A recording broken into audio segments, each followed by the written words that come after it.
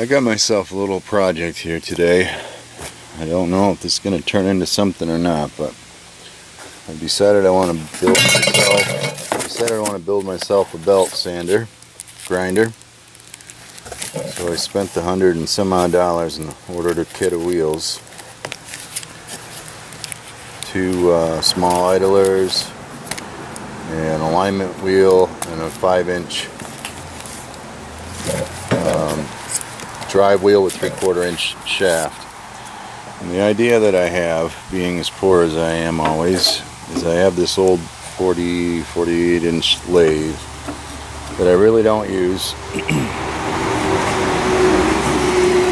Supposedly it's got a 1/2 horse motor in there. I've already got step pulleys. According to the manual, this is a 3/4 inch drive, so I'm not sure if that's a 3/4 inch shaft in there or not. I hope it is. I can just mount my drive on there, so I'm hoping that I can use that for my drive. Cannibalize as much as I can. There's some channel here, and I bought some small channels, so I'm not going with the typical 2-inch, 2 1/4 inch setup.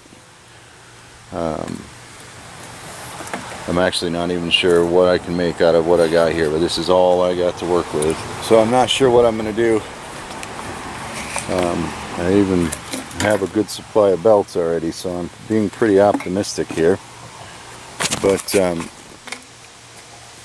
either going to do a vertical or something more vertical than the typical knife grinder that I see online, like a grizzly, like the grizzly style. I think I can do that with less materials than what I've seen, or I'll try to do one of the horizontal ones. But anyway, this is what I'm starting with. I hope I can piece it all together enough to work. If I do, I'll continue the video.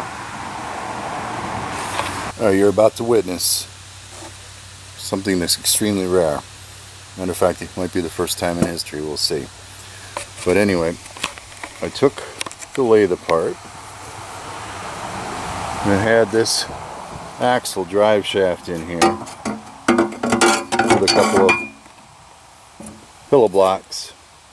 Looking at the drive shaft, we have 1, 2, 3, 4, 5, 6, 7, 8, 9 different dimensions, 9 different diameters. Of course, the only diameter that worked was the thread from the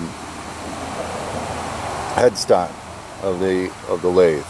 And I sat here for about half an hour trying to figure out how I can reuse pillow blocks, flip the axle around, whatever I need to fit that 3/4 inch shaft on this drive pulley. And I couldn't for the life of me figure it out. So I hopped in the car and I was on my way to the hardware store. I figured I'd buy a 3-inch shaft and some pillow blocks and try to figure out how to mount it inside the same housing so I can use the same pulleys and belts and all that. Halfway there I was thinking, I wonder what those threads are on that shaft. And I was wondering if the 3/4 inch all thread that I already had matched the threads. And when I got all done, all I needed to do was buy this little union. It fit the threads on the headstock, and of course it fits the threads in the 3/4 inch all thread, which fits perfectly into my pulley. That kind of luck never happens to me. Kind of luck never happens to me. So I'm a little tickled pink right now. So anyways, we're going to move forward on the build. Alright, for a half-ass makeshift scenario that's not turning out quite so bad. We got the drive pulley on there, 1/2 horse motor, a little bit of vibration, but hopefully I can counteract that with some weight. Let's hit the second to fastest speed. The fastest speed is a little bit worse. I have no idea how fast I was going at the moment, but it looks pretty damn fast to me. This is it's looking good. Well, don't be looking too close at the welds, but I've welded frame around the bottom now, so I got something to work with. And just that frame added quite a bit of stability to it. vibrating a little, but we'll get rid of that with some weight, I think. We're well on our way.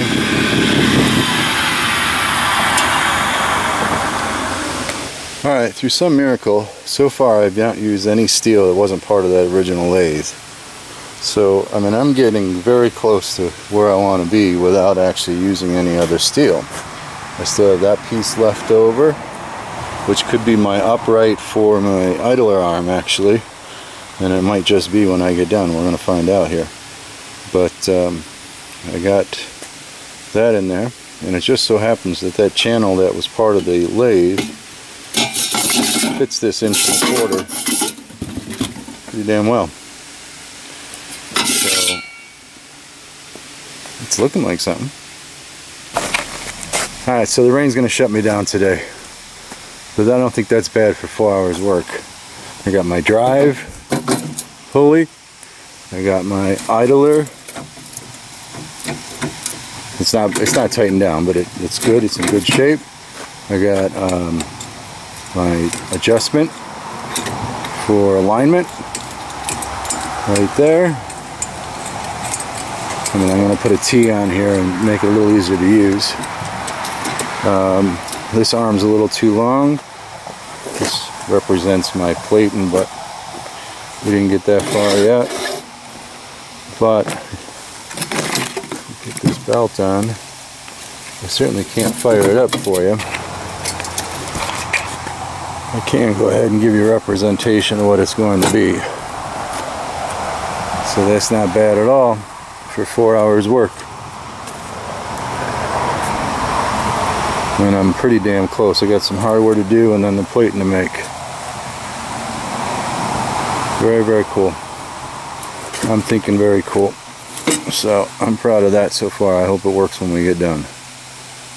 There it is, 4 hours.